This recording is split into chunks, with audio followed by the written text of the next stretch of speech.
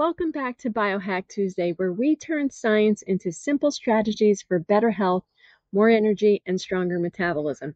I'm Dr. Rose, the Primal Professor, and today we're talking about something that affects every single cell in your body, your mitochondria, the tiny power plants inside your cells that makes the energy you run on. So if you're tired all the time, if fat loss feels harder than it should, or inflammation just won't go away, your mitochondria might be the problem. And the good news, you absolutely can make them work better. So think of your mitochondria as little metabolic engines. When they're strong and efficient, they turn the food you eat into energy with ease. They keep inflammation low, and they help you burn fat instead of storing it. But when they're weak, often from poor diet, too much stress, or too little movement, everything slows down: energy, metabolism, or even cellular repair. So let's talk about 3 powerful ways to biohack your mitochondria and supercharge how your body runs. Number 1, you have to train your mitochondria with movement. You don't have to run marathons to build a better mitochondria. The key is metabolic stress, short bursts of challenge that make your cells adapt.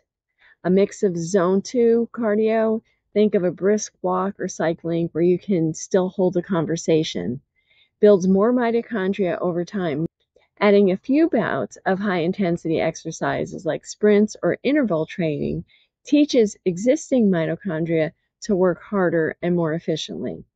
Even 10 to 20 minutes a day can boost mitochondrial density and improve energy levels and make your metabolism more adaptable.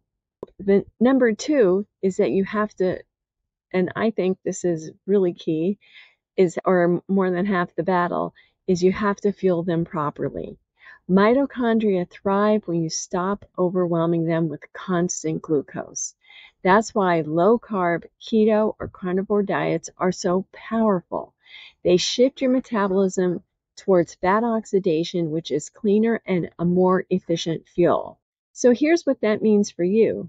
Less oxidative stress, so fewer free radicals and less inflammation.